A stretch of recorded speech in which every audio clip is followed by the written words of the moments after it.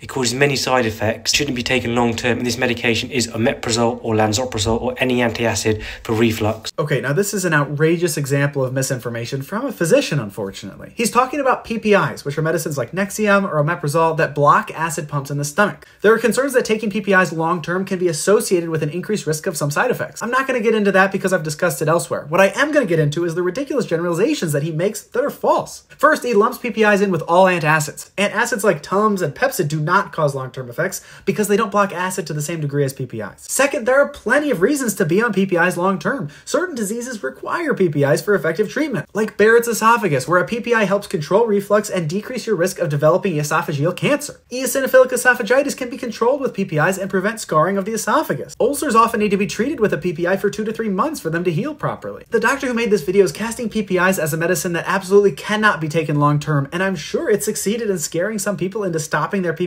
even though they really needed them. Sure, many people take PPIs long-term for no reason and subject themselves to unnecessary potential side effects, but many people do need them. And as an aside, in his video, he talks about the risk of magnesium deficiency, potassium deficiency, B12 deficiency. If you really have a condition where you need this medicine, we can monitor you for those deficiencies and give you supplements if they're needed. If you're worried about a medicine that you're taking, please talk to your doctor about whether it's needed or not. Don't rely on a TikTok doctor trying to ignore the shades of gray in medicine.